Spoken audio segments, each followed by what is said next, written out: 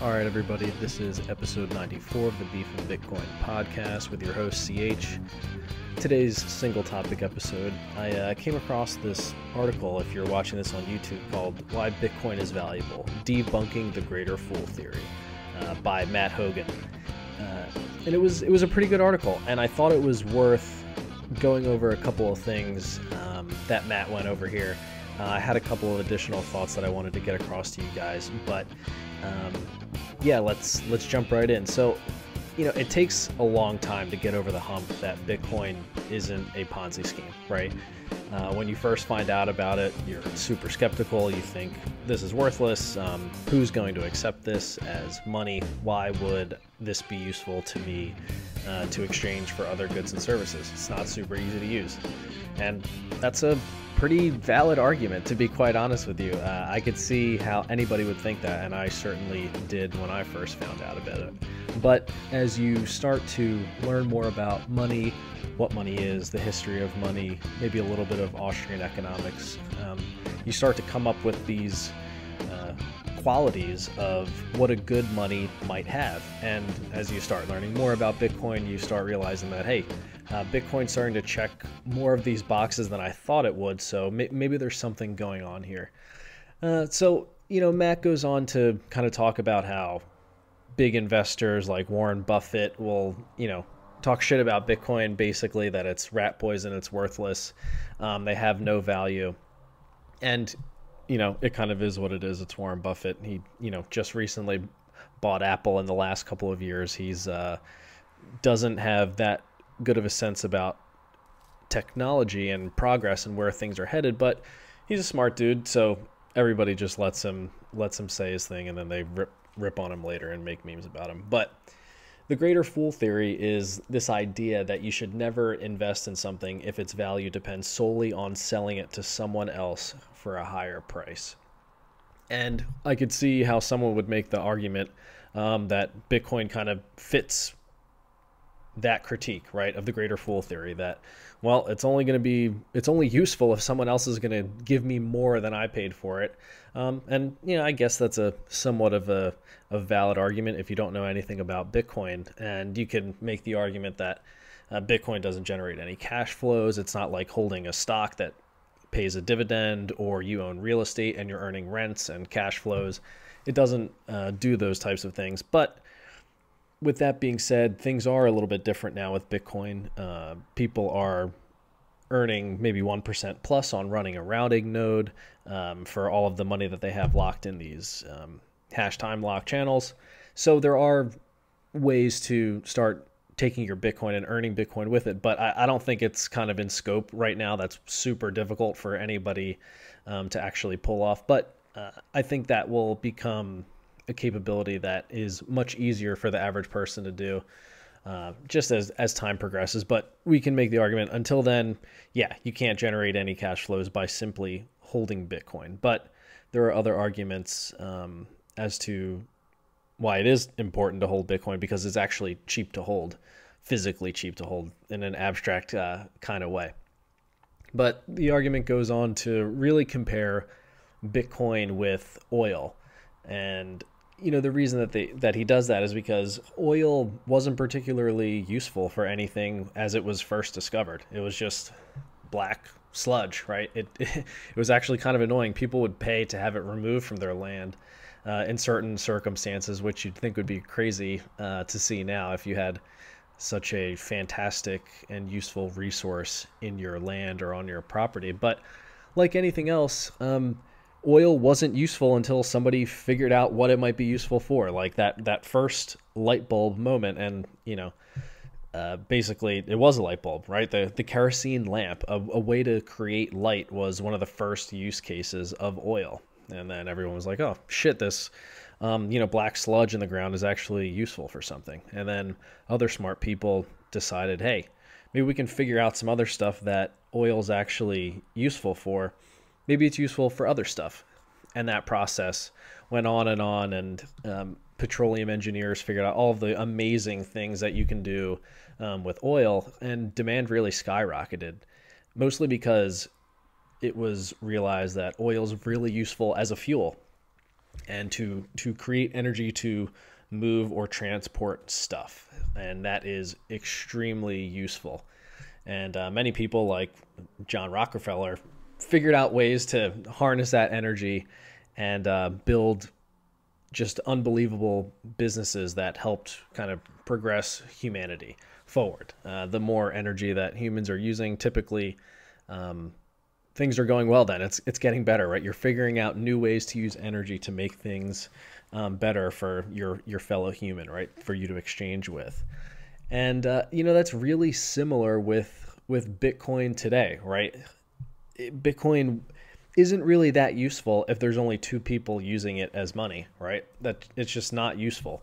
Bitcoin needs to be adopted more, and for Bitcoin to be adopted more, in my opinion, the price needs to go up, right? The price needs to send a signal to the marketplace to say, all right, something's going on here. I need to take a closer look. And as when Bitcoin first launched, right, in 2009 and 2010, it wasn't really that useful for anything. People were still learning about it. And then those 10,000 pizzas, or the 2 pizzas were purchased for 10,000 Bitcoins by Laszlo. And that was one of the first recorded kind of medium of exchange transactions that happened, right? Somebody wanted 2 pizzas and he had 10,000 Bitcoins that he was willing to give to somebody else for those pizzas. And that was when somebody realized, all right, this is useful to use as a money to exchange for other goods and services that you need. And that was it. And then ever since then, there's been more and more demand for using Bitcoin for almost that single function of transferring value from A to B without needing to go through a third party, permissionless, right? And that is essentially the use case. And it's just slowly being adopted. But the good news is that more and more new technologies are being built on top of Bitcoin, and people are figuring out new ways to build new businesses that provide even more value to the marketplace. And that is just slowly going to add to the utility of Bitcoin and what it's capable of doing for people, because everybody kind of has a different use case, right? In the United States, I have a full-time job. I make my fiat salary. I don't need Bitcoin to use as an actual money because the US dollar surprisingly still works pretty well. Besides the fact that it's extremely inflationary and I lose purchasing power every year. Other than that, it's, does a pretty good job as a money besides the inflation aspect. So for me, the only real use I have for Bitcoin right now is to save in it, right? I want to accumulate as much of it as humanly possible, because I am speculating based upon all of the things I've learned about money in the last 3 years that it has a pretty good shot at becoming a competitor in the money category for monies. And that, so you're speculating of that use to be used as a money in the future. And the other thing you can think about is, well, if it has this fixed supply, right? 21 million coins, and that can't be changed. So it has this absolute scarcity aspect to it. Maybe you could think about it as a savings technology, right? If it's a fixed supply money, I know that if it becomes more and more adopted, the purchasing power of that money will go up and up and up, right? So 1 Bitcoin today at around $9,400 can buy you like a used car. Maybe it can be a down payment for a house in the middle of the country, or something else. But what if in a couple years that 1 Bitcoin can buy you an entire house, maybe a small house, maybe a luxury car, maybe a ton of things. And then what if in 10 years it can buy 5 acres of land somewhere? And so you're getting this price appreciation and this increase in purchasing power because you're saving this value through time, right? But you're still speculating that it's going to become money. So, on one hand, you can say, oh yeah, I use Bitcoin as a savings technology. I save $25 a week or $100 a week or whatever. and that's just money that I'm going to save into the future. Perfectly reasonable. I do it. I think a lot of people are starting to look at it like a savings technology, and it's a good way to think about it.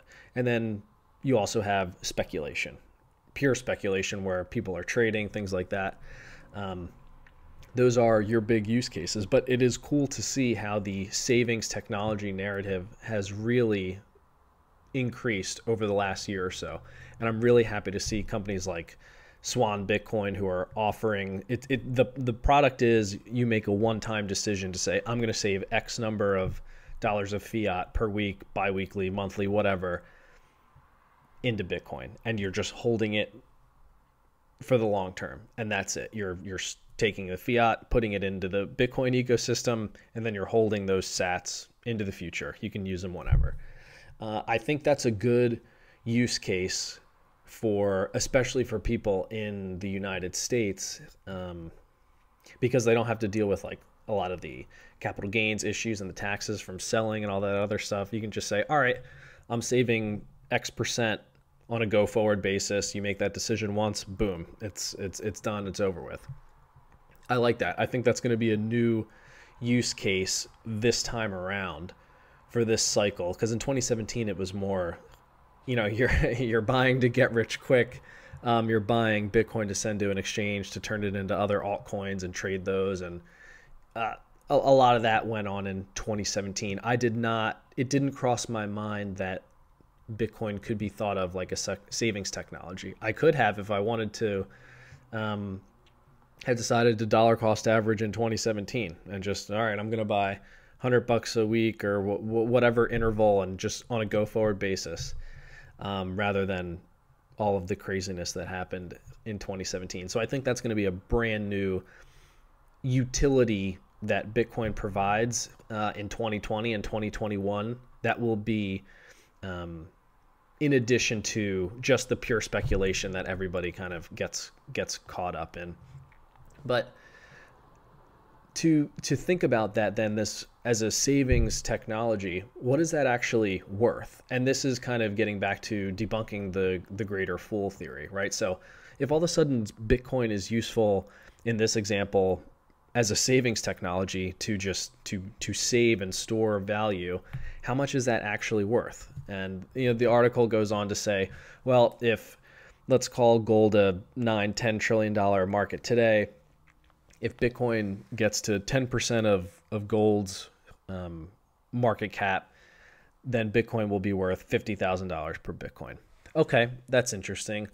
But what if Bitcoin hits a market cap the same as gold today, right? And then Bitcoin would be worth like $500,000 per Bitcoin. And I know these numbers can kind of sound crazy if you are just kind of getting into Bitcoin today, but it is interesting to see that there's, call it $10 trillion of value that is currently allocated to gold, knowing that gold really isn't all that useful for anything other than storing value. But if you're talking about gold's utility value as a metal, it's super useful in a lot of other things, but it's worth too much because the monetary premium is so high. In other words, let's call gold worth $2,000 an ounce, even though it's not, just to make it simple.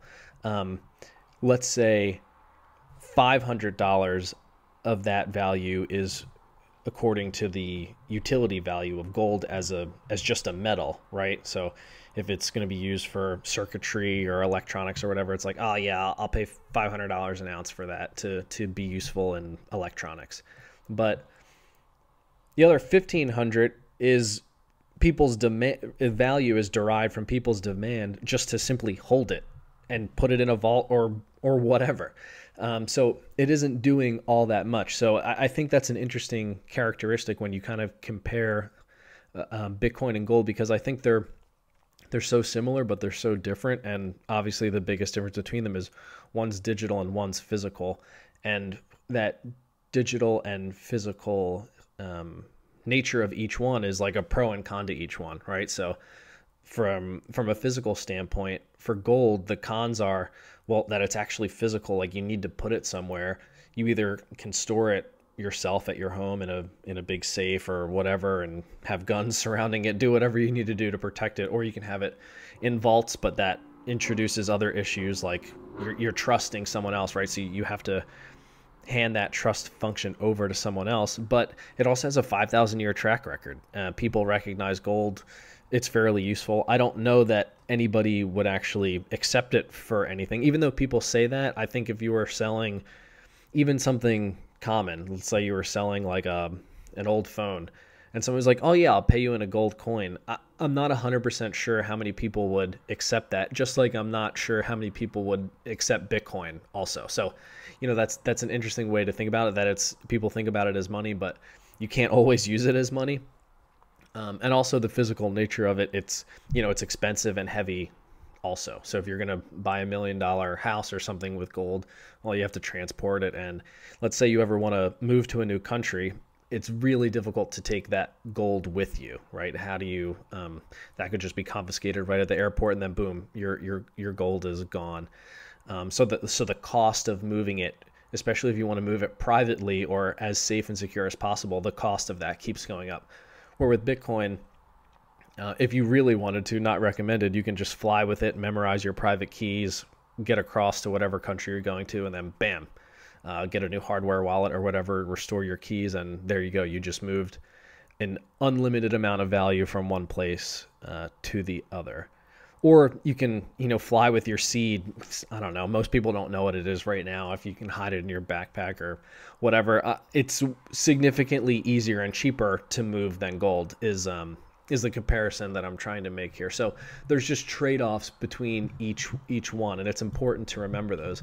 And I think it's perfectly rational for someone to come to the conclusion that Bitcoin, because of its unique characteristics, that it is digital, that it is in essence like this private property, and you need your private keys in order to do anything with it. It can't just be confiscated or taken from you. It does have these unique characteristics that are so useful as a money and as a savings technology that I can see that argument start to be made for other people to say, I'm going to save X number of dollars in Bitcoin a week, or I'm going to allocate X percentage of my net worth into Bitcoin.